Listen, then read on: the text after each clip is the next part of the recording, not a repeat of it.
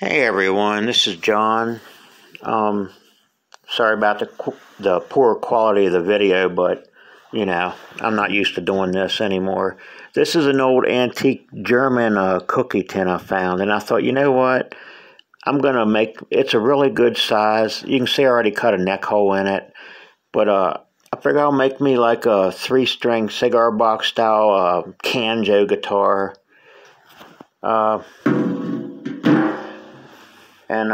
Here's the, let me find out. Here's the, this is an old mallow, what's it say on it? And I cut it out already. An old mallow rich pie guitar pan from Miss Smith's. It's old, it's from the 60s, 50s. And it fits, I'll cut some holes out here for sound. But that'll sit there. And then I thought, you know what? I got this old ceiling fan from a scrap thing. That'll look really, really cool on there, right? Believe it or not. And, you'll put the like a banjo bridge where it sticks up where the strings won't hit nothing or anything. And then I went and I bought me a 1.5 by 1.5 piece of oak. I believe that's oak. Yeah, that's oak. From Lowe's to make the neck out of. It was like, I don't know, $7 maybe. What's that say on it? Let's see what that says, okay? Made in the USA, oak square, 1.5 by 36, yeah. And it'll make a real nice neck. And then this will be the back of it, this piece. This is a piece for the back. It's off the same ceiling fan. It's brass coated, I'm sure. I'm sure it's not brass, but you can see the spot right there where my thumb is, where I polished it. It looks beautiful. So you can imagine what this is going to look like when it's done. That blue on here, that's going to get painted over. I can't stand that. I might take and just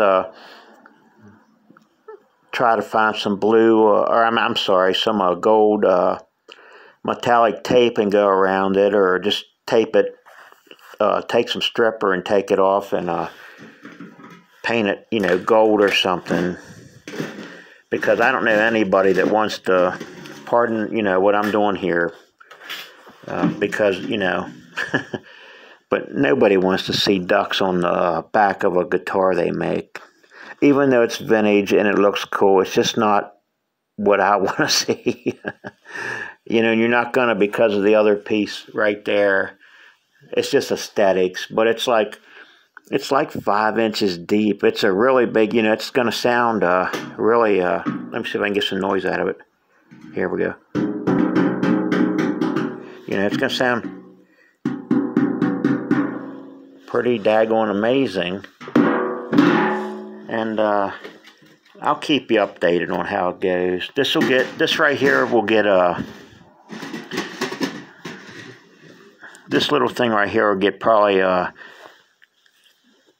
excuse me, this will get riveted, and this of course has screw holes, and it fits, for some reason it fits damn near perfect. It doesn't hurt, it barely moves. So it's just a little bit of vintage aesthetics. Mallow Rich pie pan. And honestly, I looked for a piece of brass tubing, like off a bed frame rail, and I had some, and I scrapped it, of course. I'm stupid, so I scrapped it. But you can picture, the bridge sitting on it right in the middle. And well, we'll see how it goes. But let me know what you think about the blue, because I can't stand that. I'm sorry. I'm using the back of the tin. I just want to build something different that nobody's built. So we'll see how it goes, okay? Thank you for watching my videos, okay? Goodbye.